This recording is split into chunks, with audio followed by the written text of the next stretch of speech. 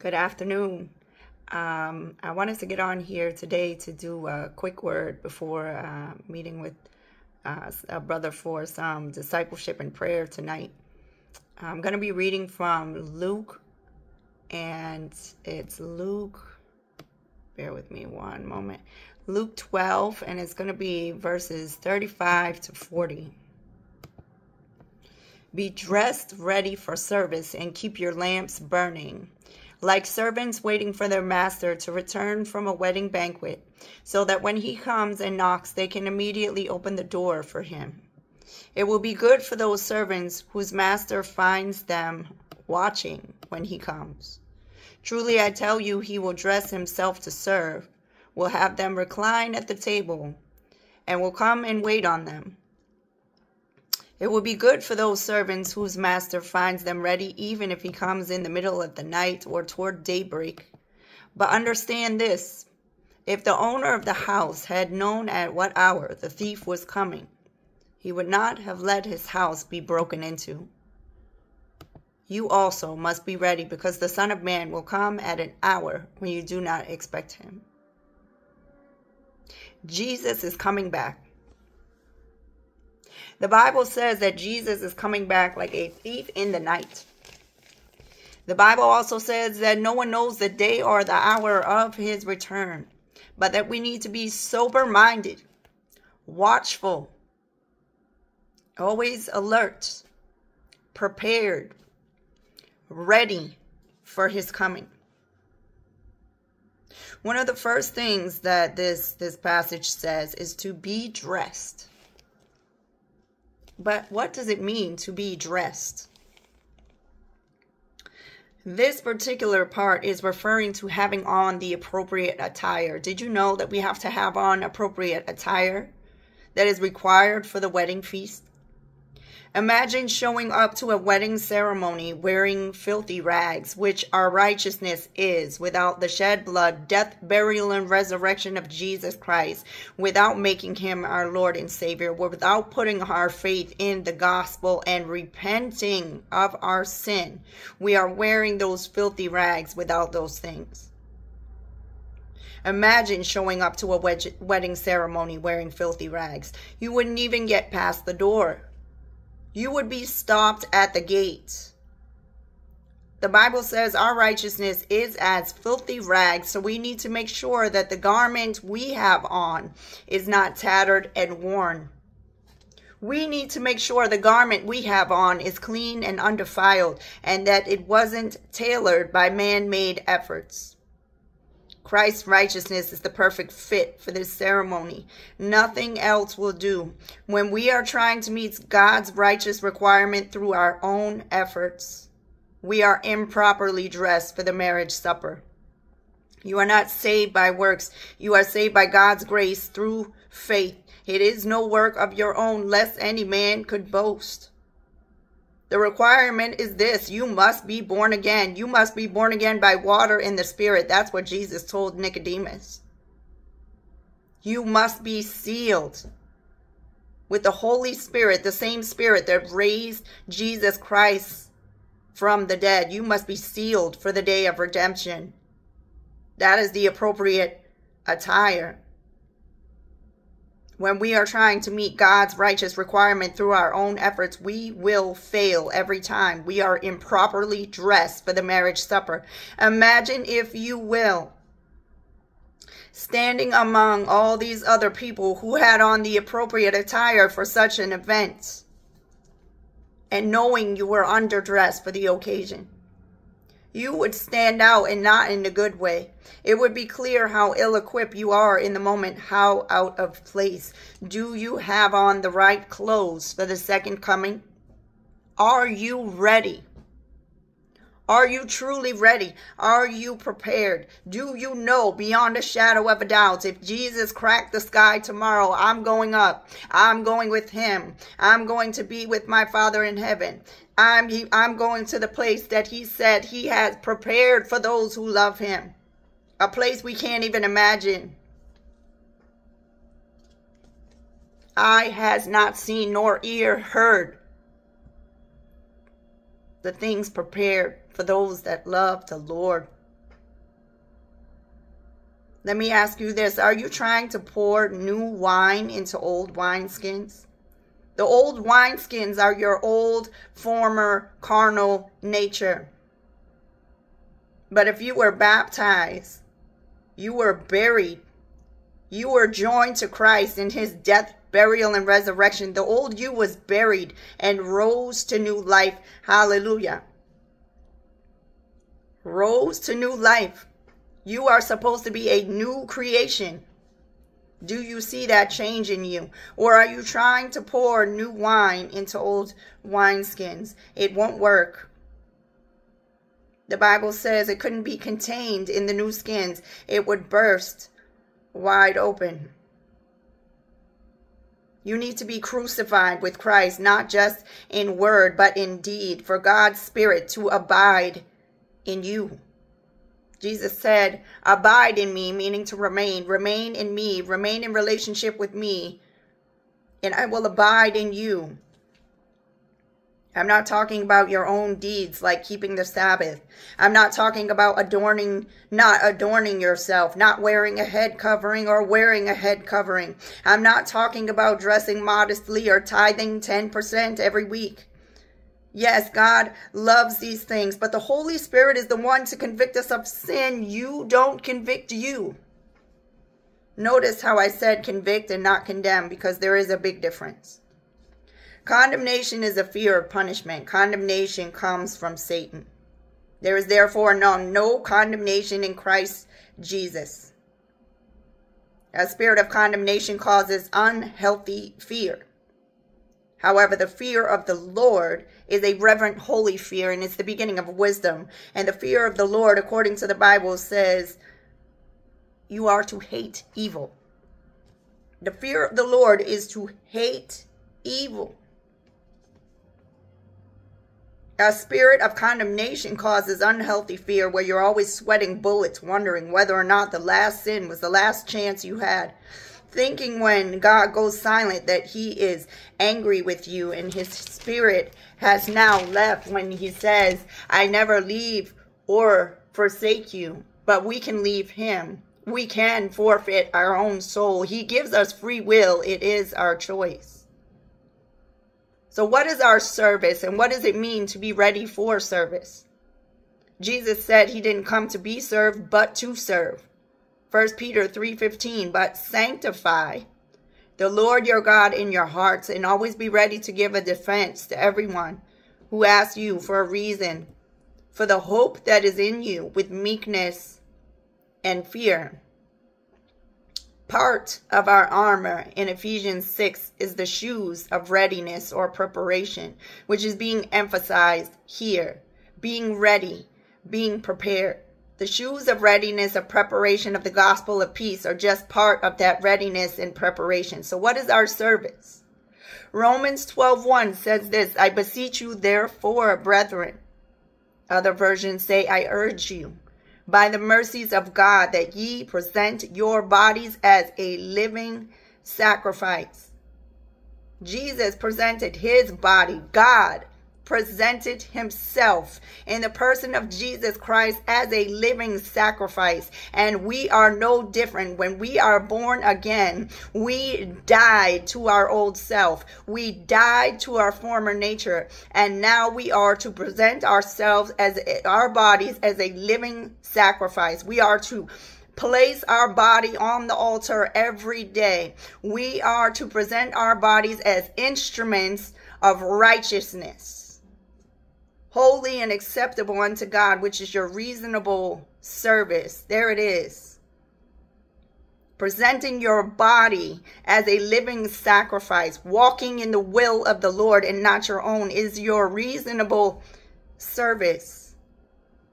Other versions say that it's your true and proper worship. So, contrary to popular belief, worship is not just dancing in the church, doing cartwheels throughout the pews. Yes, that's all fine and good, but worship is actually a lifestyle.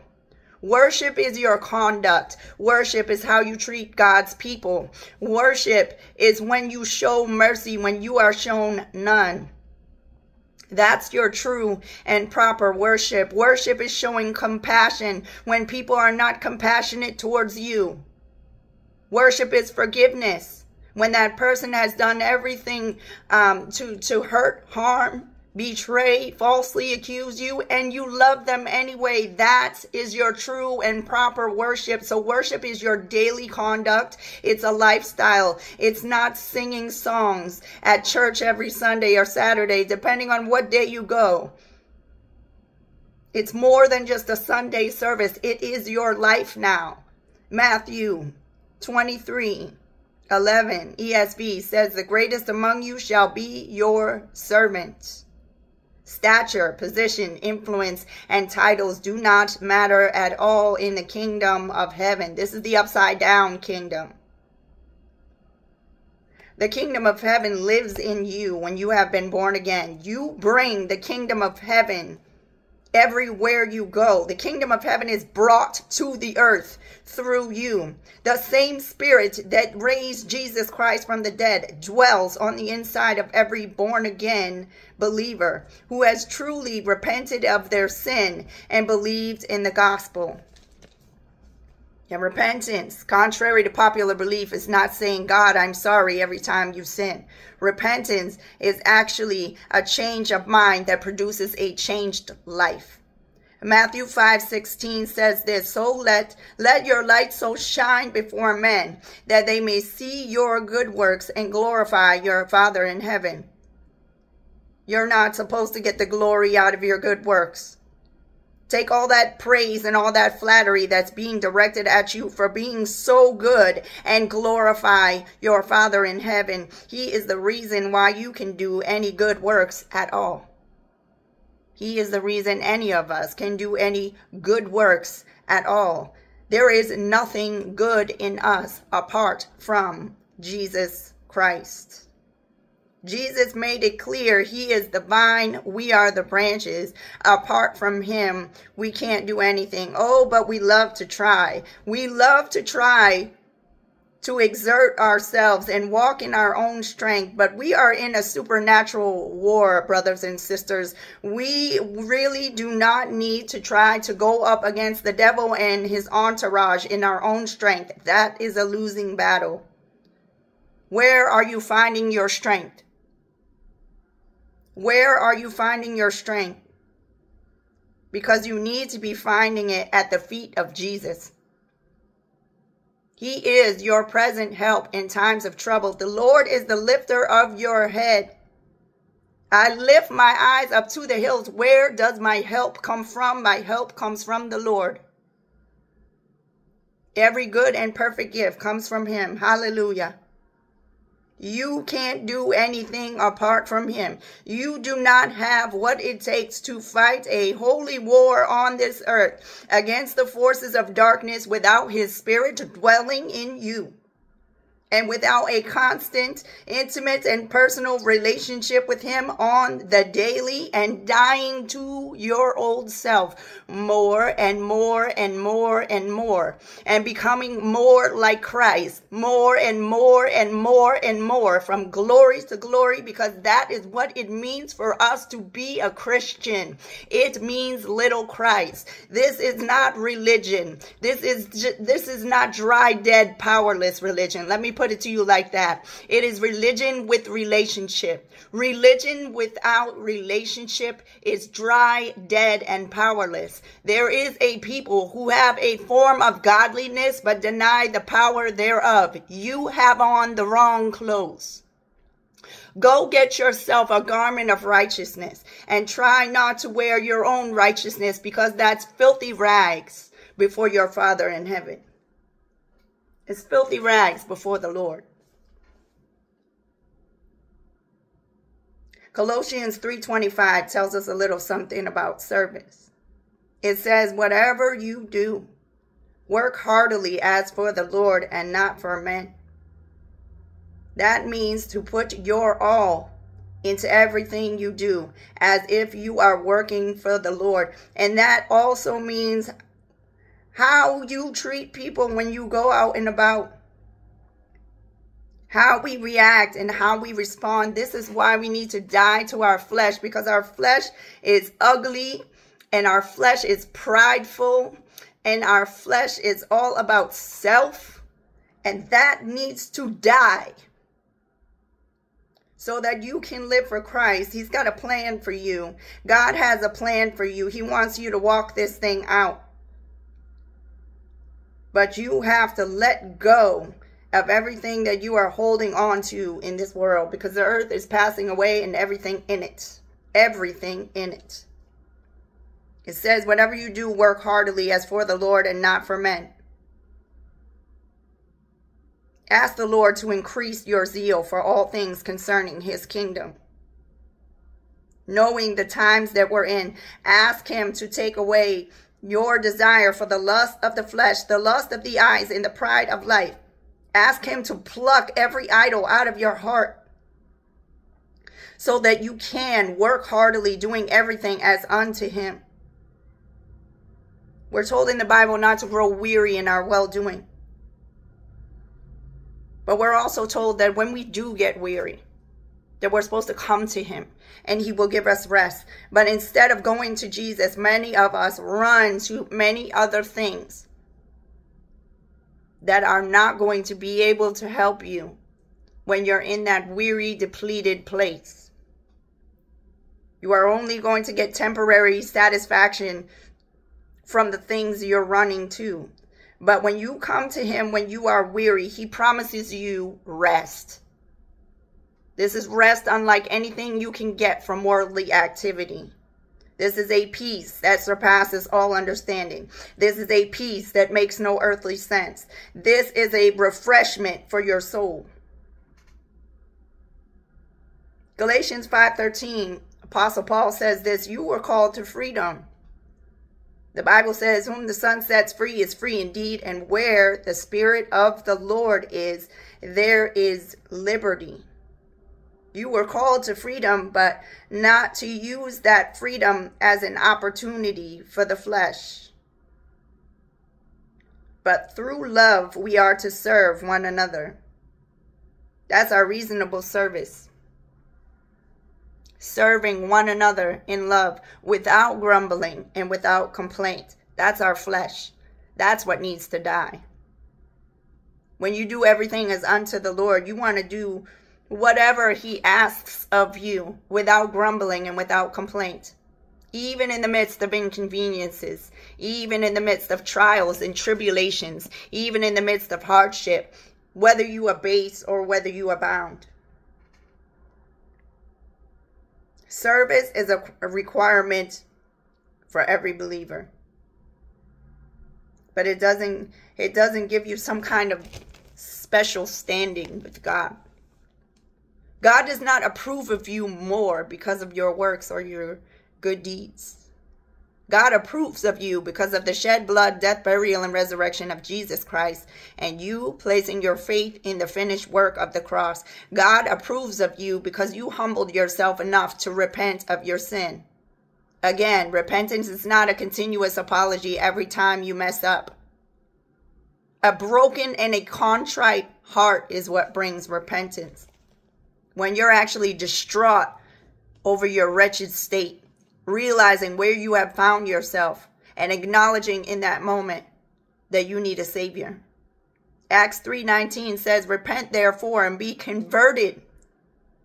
Be converted that your sins may be blotted out, so that times of refreshing may come from the presence of the Lord. The presence of the Lord brings times of refreshing. He refreshes your soul. Your soul is your mind, your will, and your emotions. And a lot of times our mind, will, and emotions can be in turmoil because of the things we've been through in this life. So true repentance brings conversion, transformation, and change. It's impossible for it not to. Let's go back to Luke 12:35. We're told to keep our lamps burning. So how do we do that? What does that even mean? Matthew 6:22 tells us the eye is the lamp of the body. If your eyes are healthy, your whole body will be full of light. But if your eyes are unhealthy, your whole body will be full of darkness. We need to be mindful of what we entertain with our eyes. If your eyes are always gazing upon lustful images, it only makes sense for your heart to follow. And then you wonder why your marriage is in a shambles, because you can't keep your eye off another woman or man, because that is what you are saturating your thoughts with through your eyes, through your ears. The Bible says that when a man or woman lusts after another person in their heart, they have already committed adultery with that other person. So you think, well, I haven't actually gone and cheated on my wife, or I haven't actually gone or cheated on my husband. No, just thinking about another woman or man lustfully when you are in a covenant partnership, you have committed adultery with that other person in your heart. The Bible says if your eye causes you to sin, gouge it out. This doesn't mean to go cut your eye out literally. It's not in a literal sense. It's describing the severity of sin, that we are to take it seriously. It's saying in that case, remove whatever your eye is lusting after. Cancel the internet. Delete that account if you have to. Shut down social media for a while. Flee from where the temptation is. To flee means to run. Leviticus 6:12, and the fire upon the altar shall be burning in it. It shall not be put out, and the priest shall burn wood on it every morning. Every morning. Daily. Daily presenting yourself as a sacrifice. Every morning. Getting up, seeking the Lord the first thing in the morning. Thinking about Him before you go to bed at night. Jesus is the great high priest of heaven. Your body is the living sacrifice. Getting in His presence is the altar. If you don't tend to a fire, eventually it burns out. It must be stoked. In this case, with prayer, praise, worship, the word, fasting, applying the word you learn to your daily life, getting in the presence of God. This is how we fan those flames. For our God is an all-consuming fire, and He wants to consume every part of you. The oil is the anointing of the Holy Spirit. We need to be filled up with the Spirit of the living God. We need to be filled up with the love of God and the fruits of His Spirit. We need to be filled up with His righteousness. According to 2 Timothy 3:16, righteousness needs to actually be practiced. The more we practice something, the better we get in that area, the more we improve. This is what 2 Timothy 3:16 says in the ESV. All scripture is breathed out by God and profitable for teaching, for reproof, for correction, and for training in righteousness, that the man of God may be complete, equipped for every good work. So, another way that we make sure that we have the right clothes on for the marriage supper is to be meditating on the word day and night. Ask the Holy Spirit to teach you His ways. Invite Him into your reading time. Ask questions. What does this mean? Who is speaking? Who are they speaking to? How does this apply to me? How can I apply this in my daily life? Then actually silence yourself long enough and you might even get an answer. Make it personal. Ask the Lord for daily cleansing and purification. Ask Him to purify your vessel and remove every impure, unclean thing. Ask Him to purify your thoughts and renew your mind. Plead holiness and purity over your mind, heart, will, and emotions in Jesus' name. Ask the Lord to regenerate your soul and remove every vile, defiled, and corruptible mindset, attitude, mannerism, behavior, thought, mood, emotion, feeling, desire, or ambition. See yourself with Christ in heavenly places, because as His child, that is exactly where you are. Sin no longer has any power over you. Sin only has the power that we give it. The devil is a liar. He only has the power that you give him.